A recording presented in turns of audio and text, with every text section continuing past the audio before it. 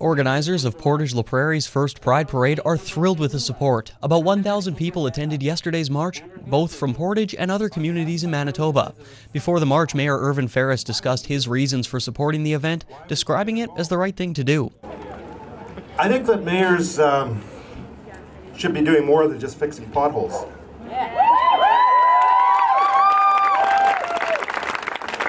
And for the people that live here, potholes are important.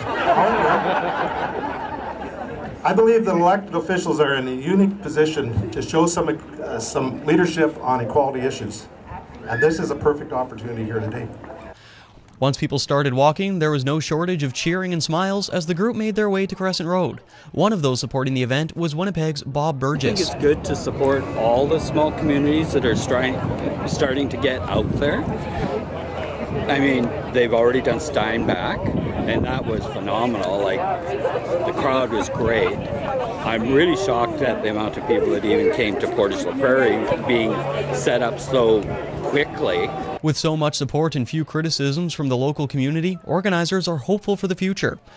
Josh Wright shared his story of coming out before the parade and says it's amazing to see just how progressive a city Portage is. I'm just absorbing it now, the fact that there's so much support in the community. It's becoming so real, and yet it wasn't just a few minutes ago. So that's something that I never would have expected to happen in Portage.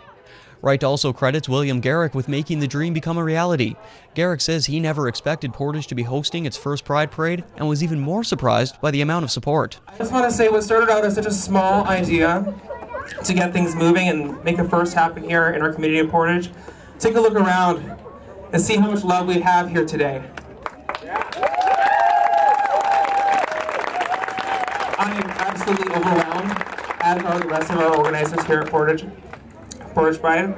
Organizers hope to see Pride become an annual event in the city. For Portage Online, I'm Brendan Harris.